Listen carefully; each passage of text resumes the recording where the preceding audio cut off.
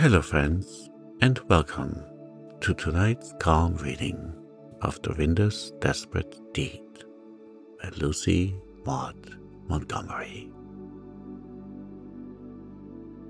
Let us relax in a safe and comfortable place. Your bed, your couch, your favorite chair. And let us begin this story. Dorinda had come home for a whole wonderful week, and the little pages were beginning to feel acquainted with her.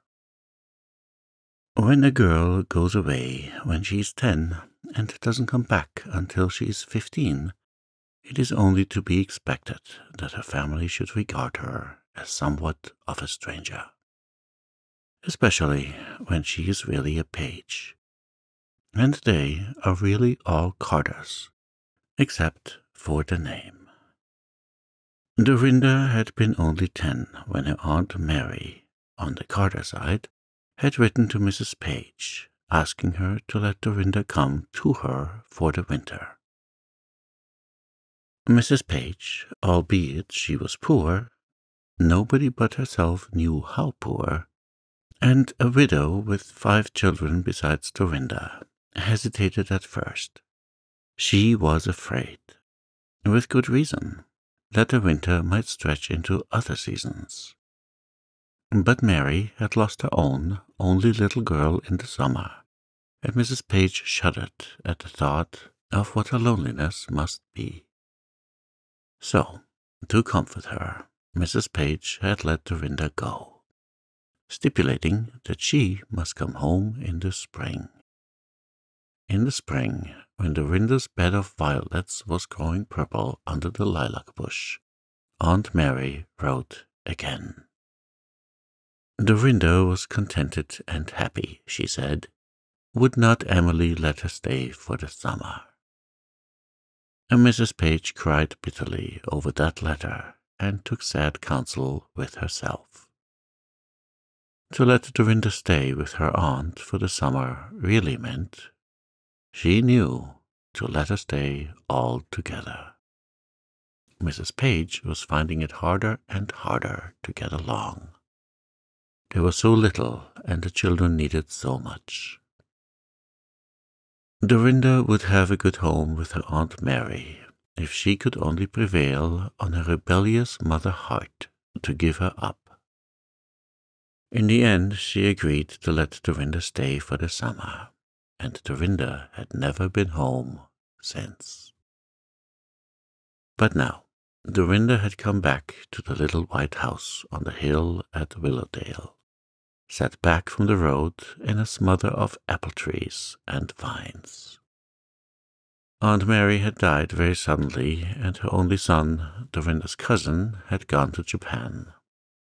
There was nothing for Dorinda to do save to come home, to enter again into her old, unfilled place in her mother's heart, and win a new place in the hearts of the brothers and sisters who barely remembered her at all. Lester had been 9, and Jean 7 when Dorinda went away. Now they were respectively 14 and 12. At first they were a little shy with this big, practically brand new sister, but this soon wore off. Nobody could be shy long with Dorinda. Nobody could help liking her. She was so brisk and jolly and sympathetic, a real page, so everybody said, while the brothers and sisters were Carter to their marrow. Carters with fair hair and blue eyes, and small, fine, wistful features. But Dorinda had merry black eyes, plump, dusky red cheeks, and a long braid of glossy dark hair, which was perpetually being twitched from one shoulder to another, as Dorinda whisked about the house on domestic duties intent. In a week, Dorinda felt herself one of the family again. with all the cares and responsibilities thereof resting on her strong young shoulders. Dorinda and her mother talked matters out fully one afternoon over the sewing in the sunny south room, where the winds got lost among the vines halfway through the open window. Mrs. Page sighed and said she really did not know what to do. Dorinda did not sigh. She did not know just what to do either, but there must be something that could be done. There's always something that can be done, if one can only find it. Dorinda sewed hard and pursed her red lips determinedly. "Don't you worry, Mother Page," she said briskly. "We'll be like that glorious old Roman who found a way or made it. I like overcoming difficulties. I've lots of old Admiral Page's fighting blood in me, you know. The first step is to tabulate just exactly what difficulties among our many difficulties must be ravelled out first. The capital difficulties, as it were. Most important of all comes—" "Lester," said Mrs. Page. Dorinda winked her eyes, as she always did when she was doubtful. "Well, I knew he was one of them, but I wasn't going to put him the very first. However, we will. Lester's case stands thus. He is a pretty smart boy. If he wasn't my brother, I'd say he was a very smart boy. He has gone as far in his studies as Willarday School can take him, has qualified for entrance into the Blue Hill Academy, wants to go there this fall and begin the beginnings of a college course. Well, of course, Mother Page, we can't send Lester to Blue Hill any more than we can send him to the moon." "No," mourned Mrs. Page, "and the poor boy feels so badly over it. His heart is set on going to college and being a doctor like his father. He believes he could work his way through, if he could only get a start. But there isn't any chance, and I cannot afford to keep him at school any longer. He is going into Mr. Churchill's store at Willow Center in the fall. Mr. Churchill has very kindly offered him a place. Lester hates the thought of it. I know he does, although he never says so. Next to Lester's college course, we want music lessons for Jean." Dorinda winked again. "Are music lessons for Jean really a difficulty?" she said. "That is, one spelled with a capital?" "Oh, yes, Dorinda, dear. At least, I'm worried over it. Jean loves music so, and she has never had anything, poor child. Not even as much school as she ought to have had. I've had to keep her home so much to help me with the work. She has been such a good, patient little girl, too. And her heart is set on music lessons. Well, she must have them, then, after we get Lester's year at the academy for him. That's two. The third is a new—" "The roof must be shingled this fall," said Mrs. Page anxiously. "It really must, Dorinda. It is no better than a sieve. We are nearly drowned every time it rains, but I don't know where the money to do it is going to come from." "Shingles for the roof, 3, said Dorinda, as if she were carefully jotting down something in a mental memorandum. "And 4th, now, Mother Page, I will have my say this time, 4thly biggest capital of all, a nice new dress and a warm fur coat for Mother Page this winter. Yes, yes, you must have them, dearest. It's absolutely necessary. We can wait a year or so for college courses and music lessons to grow.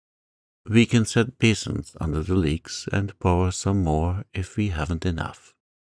But a new dress and coat for you we must, shall, and will have, however it is to be brought about." I wouldn't mind if I never got another new stitch, if I could only manage the other things," said Mrs. Page stoutly. "If your Uncle Eugene would only help us a little, until Lester got through. He really ought to, but of course he never will." "Have you ever asked him?" said Dorinda. "Oh, my dear, no, of course not," said Mrs. Page in a horrified tone, as if Dorinda had asked if she had ever stolen a neighbor's spoon. "I don't see why you shouldn't," said Dorinda seriously. "Oh, Dorinda, Uncle Eugene hates us all. He is terribly bitter against us. He would never, never listen to any request for help, even if I could bring myself to make it." "Mother, what was the trouble between us and Uncle Eugene? I have never known the rights of it. I was too small to understand when I was home before. All I remember is that Uncle Eugene never came to see us or spoke to us when he met us anywhere, and we were all afraid of him somehow. I used to think of him as an ogre who would come creeping up the back stairs after dark and carry me off bodily if I wasn't good."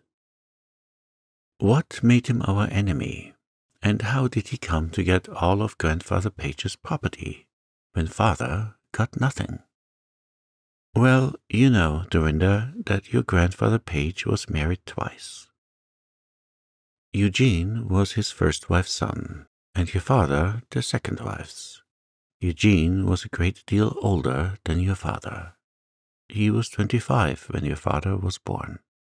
He was always an odd man, even in his youth, and he had been much displeased at his father's second marriage.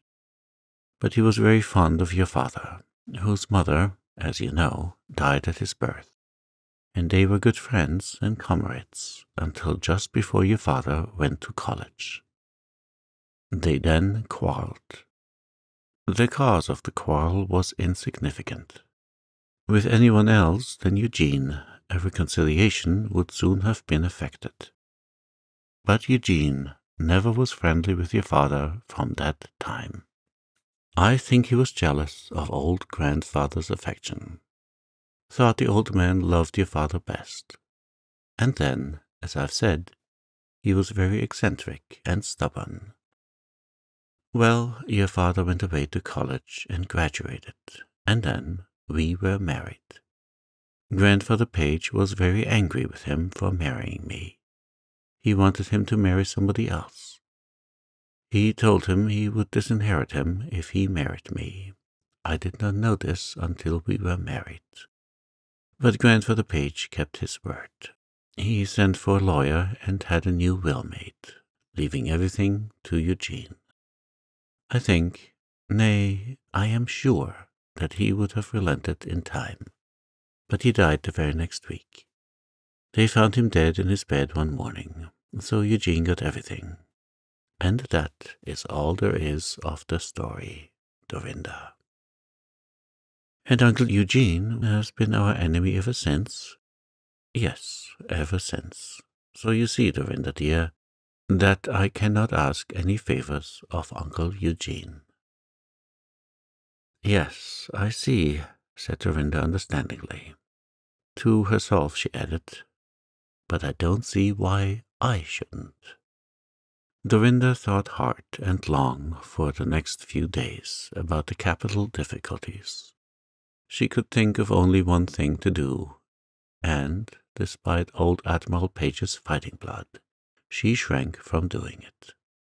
But one night she found Lester with his head down on his books, and, no, it couldn't be tears in his eyes, because Lester laughed scornfully at the insinuation.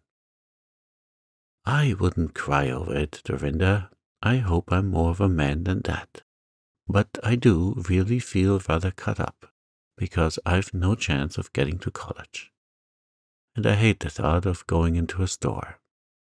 But I know I must, for Mother's sake. And I mean to pitch in and like it in spite of myself, when the time comes. Only. And then Lester got up and whistled and went to the window and stood with his back to Dorinda. "That settles it," said Dorinda out loud, as she brushed her hair before the glass that night. "I'll do it." "Do what?" asked Jean from the bed. "A desperate deed," said Dorinda solemnly, and that was all she would say. Next day, Mrs. Page and Lester went to town on business. In the afternoon, Dorinda put on her best dress and hat and started out. Admiral Page's fighting blood was glowing in her cheeks as she walked briskly up the hill road, but her heart beat in an odd fashion. "I wonder if I am a little scared, way down deep," said Dorinda. "I believe I am, but I'm going to do it for all that, and the scarier I get, the more I'll do it." Oak Lawn, where Uncle Eugene lived, was 2 miles away. It was a fine old place in beautiful grounds, but Dorinda did not quail before its splendors, nor did her heart fail, even after she had rung the bell and had been shown by a maid into a very handsome parlor. But it still continued to beat in that queer fashion halfway up her throat.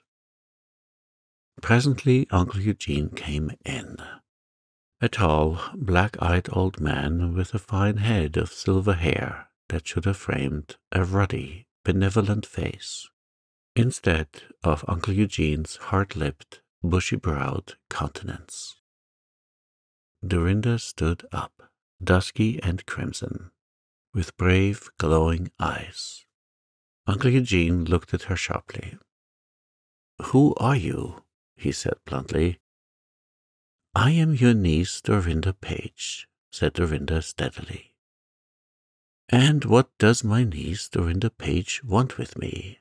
demanded Uncle Eugene, motioning to her to sit down, and sitting down himself. But Dorinda remained standing.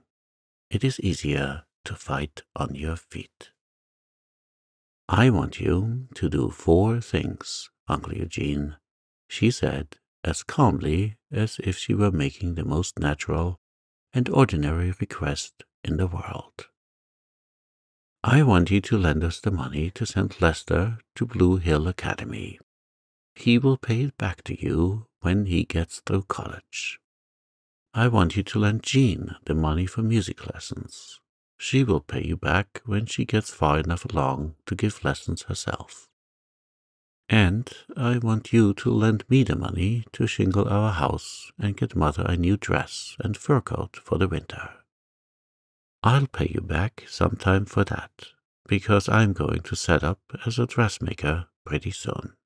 "Anything more?" said Uncle Eugene when Dorinda stopped. "Nothing more just now, I think," said Dorinda reflectively. "Why don't you ask for something for yourself?" said Uncle Eugene. "I don't want anything for myself," said Dorinda promptly. "Or, yes, I do too. I want your friendship, Uncle Eugene." "Be kind enough to sit down," said Uncle Eugene. Dorinda sat. "You are a page," said Uncle Eugene. "I saw that as soon as I came in. I will send Lester to college, and I shall not ask or expect to be paid back. Jean shall have her music lessons, and the piano to practice them on as well. The house shall be shingled, and the money for the new dress and coat shall be forthcoming. You and I will be friends." "Thank you," gasped Dorinda, wondering if, after all, it wasn't a dream. "I would have gladly assisted your mother before," said Uncle Eugene. "If she had asked me, I had determined that she must ask me first. I knew that half the money should have been your father's by rights. I was prepared to hand it over to him or his family if I were asked for it. But I wished to humble his pride, and the Carter pride, to the point of asking for it. Not a very amiable temper, you will say. I admit it. I am not amiable, and I never have been amiable. You must be prepared to find me very unamiable. I see that you are waiting for a chance to say something polite and pleasant on that score. But you may save yourself the trouble. I shall hope and expect to have you visit me often. If your mother and your brothers and sisters see fit to come with you, I shall welcome them also. I think that this is all it is necessary to say just now. Will you stay to tea with me this evening? Dorinda stayed to tea, since she knew that Jean was at home to attend to matters there. She and Uncle Eugene got on famously. When she left, Uncle Eugene, grim and hard-lipped as ever, saw her to the door.